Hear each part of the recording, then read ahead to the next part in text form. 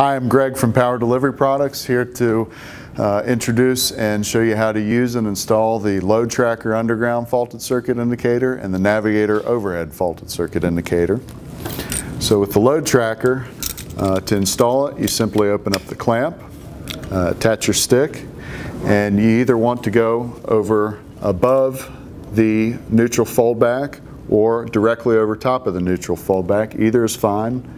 And just simply push it on to that portion of the cable. After installing the product, an optional fiber optic cable can be snapped in and connected to the load tracker. And the fiber optic cable can be remoted to the collar of a manhole or to the exterior of a cabinet.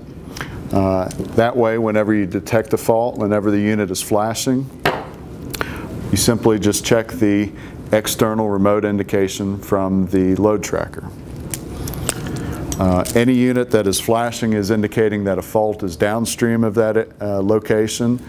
Any unit that is not flashing indicates that the fault is upstream. The load tracker can reset on 5 amps of current, or after 4 hours of time, or manually with a magnet, and on the side of the unit is stamped a test and reset point.